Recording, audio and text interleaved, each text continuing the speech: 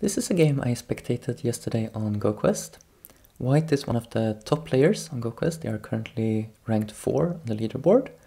And just to give a little more idea of how strong that is, they have a win rate of around 80%, and they once went 70 games in a row without losing a single game.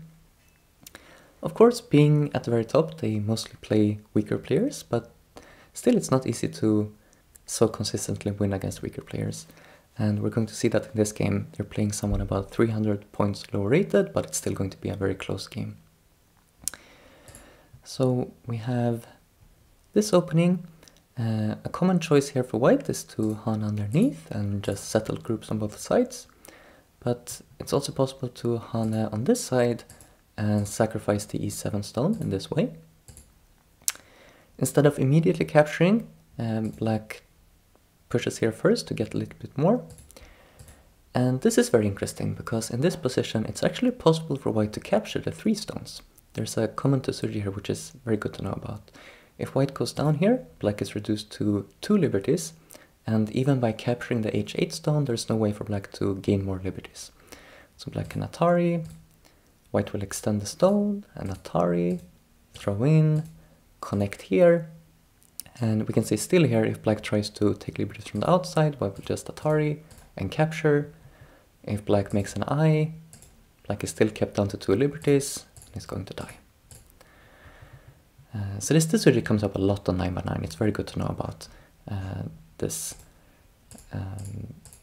It's kind of a variant of the tombstone Tsuji.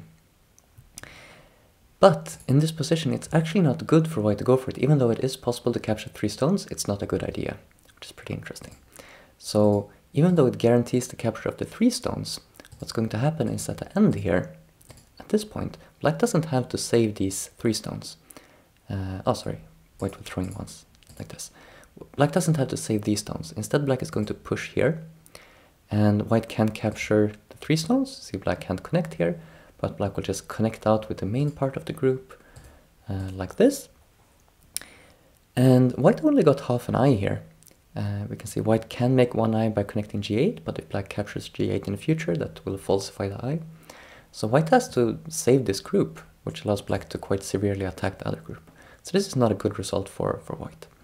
I found that pretty cool that you would think in this position that if it's possible to capture these 3 stones, it has to be pretty good, but it would actually be a losing mistake. So, of course, white knows this, so white instead backs off and connects like this. Black pushes here, and white chooses this time to decide that, okay, I'm no longer going to go for this Tsuji, so I'm going to get this sent instead, connect here. It's an interesting timing because it seems weird to ignore the f5 move, but black cannot continue here. White would be happy to capture 3 stones, and the stones on the lower side can make life either to the right or to the left. They're going to be fine. So black has to respond, white gets to connect, and now we're kind of into the endgame here. We just have divided the board into 2 parts. White plays this endgame move, the very common endgame Tsuji, where the idea is that we can give up this 1 stone, but we get Atari on top and Atari here. And what's kind of neat here is that black doesn't have a cut on d4 because of the e7 stone still having some agi. We see black can't connect here. So instead, black goes for this cut, thinking that, okay, let's say white plays this Atari, for instance, then black having this Atari would allow black to cut here. So instead of responding directly to that move, white just captures here, takes the points. Pretty brave move, because this is not directly responding to this, so you have to read out what happens in this capturing race. And it's kind of scary. So white goes down here, black jumps. We see white is not really alive on either side. Of course, this group is mostly fine. It has the b4 follow-up, but it's mainly these 2 groups on the right that are in a fight to the death. White plays here, and Hane to reduce the liberties.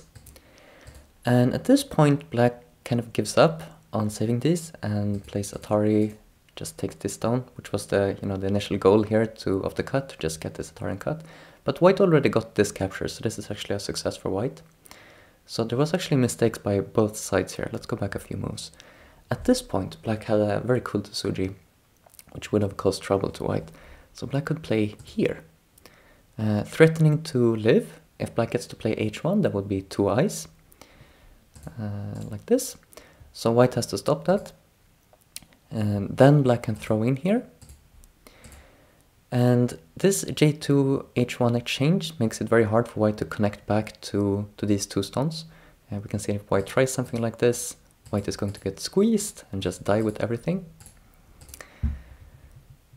So that's the magic of this exchange. You know, in center, black can kind of prevent the connection.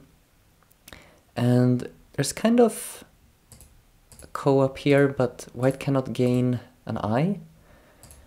So there's no extra eye up here, and still if white goes for this, it's just going to get squeezed and everything is going to die. So this would be real trouble for white.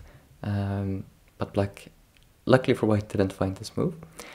So what white needed to do to prevent that Tsuji was at this point to take the same vital point. And now white will be okay. There are multiple variations here. It could actually, I think in some of these variations it can end in seki between this group and this group, because it's possible for this group to make 1 eye and this group to make 1 eye. But white is okay with a seki. If white then gets sent to play b4, white would still be winning on points. So that's also good for white.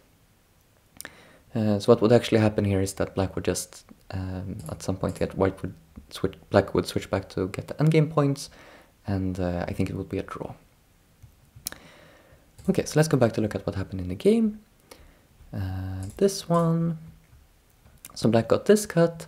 White gets this big endgame now, the b1 hane, which is sent to capture 3 stones. And white still needs to be a little bit careful. You know, this group is not alive, but because of this group, this black stone's not having many liberties, it's going to be okay. So black makes some exchanges inside there, but you can see it's not possible for black to live or to even cause any trouble. So in the end position, it's white winning by 2 points. So you can see it was, yeah, white just barely eked out a win, which is quite cool to see. So it's interesting, like even these very top players, they still can make a mistake every now and then, but they're able to so consistently beat weaker players. Yeah, hope you found this game interesting. Thank you for watching.